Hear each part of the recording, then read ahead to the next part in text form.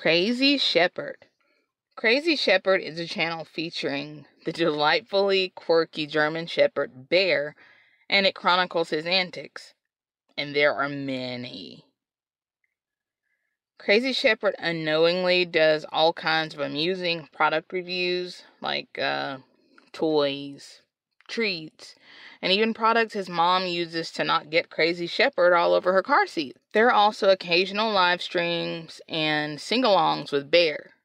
I hear he may be the next Paul Variety. Get it? Paul Variety?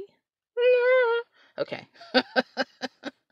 Yeah, Bear the Crazy Shepherd is always up for a good time, especially when a box is involved. But then Crazy Shepherd puts his toys away and gets serious when things turn a bit, paranormal, I believe is the word. Just a warning to anyone who watches these particular videos that the creepy factor is way high. Crazy Shepherd pauses his games a lot to look for the paranormal entities he is certain are there. If this is your kind of thing, you may be interested to know that Crazy Shepherd is shown on the Travel Channel. I think video 81. If you want to see that episode, comment one of Crazy Shepherd's videos to get the exact time. I know the Travel Channel is doing a paranormal video series, I think 80 to 100 in a week and a half from now. I don't know the exact dates, I just know it's soon. There's a lot of variety on Crazy Shepherd. Sometimes Bear does the recording and he'll show us what he's watching, like the squirrel who was half a second away from becoming a hawk's lunch. He went from potential bird food to stealing it. Sometimes there are times when Crazy Shepherd doesn't want to do a thing, and he doesn't. And then it's back to normal, exploring, getting into mischief. Right, Bear? Check out Crazy Shepherd and see what Bear's getting into next. Zesty Girl. All the way from Sydney, Australia, Michelle May is a health and wellness coach, and she practices the law of attraction, and she helps people who have, as she puts it on her website, mamabelly.com, it's a term fondly known as wobbly bits. Yeah, she has a shapewear product line that help with those. Some aspects of Zesty Girl resonate more with the female mindset, but if you're close enough to 40 and over, you'll get a lot out of this channel too. If you're into shopping hauls, Zesty Girl has frequent uploads on her trips to Aldi, Costco. You know, it's possible that Costco may be Michelle May's middle name. TJ Maxx, Target, and of course there's thrifting hauls. And she loves showing us how she uses the products that she finds the deals on.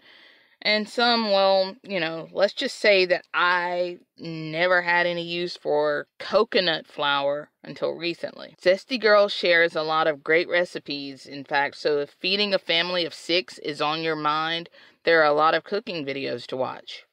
Okay, so why is this channel called Zesty Girl? Is it the dancing? That might just be my new screensaver. Is it to remind us to keep that zest for life? Maybe manifest goals into achievable realities? Zesty Girl is all about helping others to live their best life at whatever age bracket you find yourself. This is not some preachy self-help channel. Michelle May genuinely wishes to help anyone who desires it to live with intention and passion. So much so that at the time of this recording anyway, her website was offering a free challenge. So you need to go over there and check it out for yourself. Not to promote any particular service, just to let you know that if there's a website link and it's on your YouTube channel, I have checked it out. And one of you has a FetLife account linked, and it's probably in your best interest to not link it on your YouTube, but hey, that person never comments on Sunday shoutouts anyway. You won't find a single family inappropriate thing on her channel. Why just be salty when you can be Zesty Girl? Pettway Family Farmstead. Pettway Family Farmstead is a multi-generational homesteading family in Georgia. The Pettways you'll see the most among their current video spread are James, Lauren, and Landon. But since they are very new on the YouTube scene, I'm talking less than 3 months, the ink is barely dry on their terms of agreement, you'll probably see a lot more soon. But that's not stopping Pettway Family Farmstead from getting work done, recording videos, and commenting on other channels' videos. And they have quite a bit going on. Chickens, quail, pigs, and grandbabies. They make for an interesting farmstead life. Right, James? You want to talk food preservation, livestock maintenance, and husbandry? Pasture piggies and dog skyscraper hybrid things?